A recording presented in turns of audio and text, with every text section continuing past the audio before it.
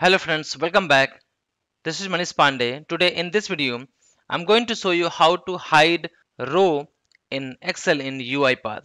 I will show you how to hide single row in UiPath and also how to hide multiple rows from different index. Let's say we have this Excel file and if I want to hide this second row, so how can we do that? I will show you that. You need to open one Excel file, go to file, click on options, click on trust center, then settings, and then click on macro settings, then check this checkbox.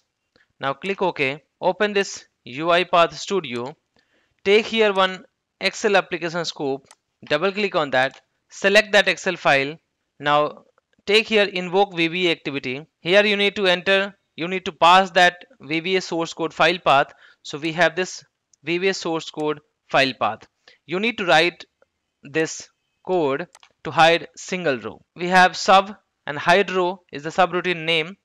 Then sheets of raw data. So I want to hide from this sheet dot rows of 1. So if I want to hide first, so I will write 1. So you can see here based on the number, not based on index. If you want to hide first row, so you will write 1. So if you want to hide second row, you can mention second row. So we have the row numbers here, right? Based on the numbers, you can hide that one. Now let's say I want to hide row number 2. So what will I do? I will just put here rows of 2, right? And then dot hidden equals to true. So this row will be hidden. Now just copy this name and we need to pass this method here. Now we need to select the source code. Now run this one. So it will hide this row 2. Now you can see here it worked fine.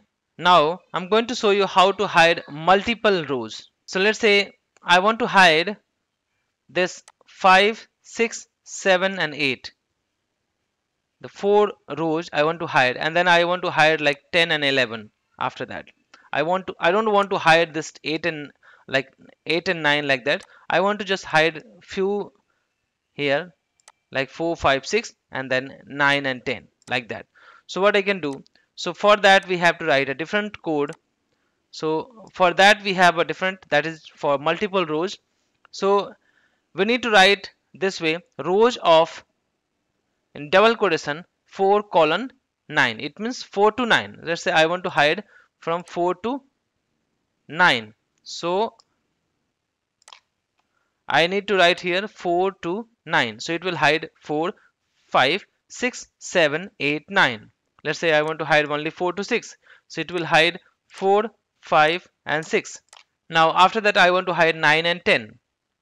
So let me copy this one, copy this, and here we need to paste that one. Now let me run that. So it will hide 4 to 6. So you can see this is also one type of error we get while running Invoke VBA.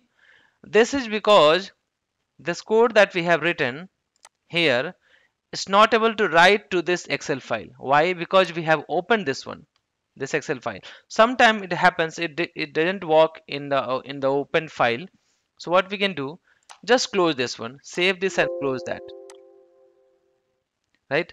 Now I will just run same file, same thing, and it will run fine.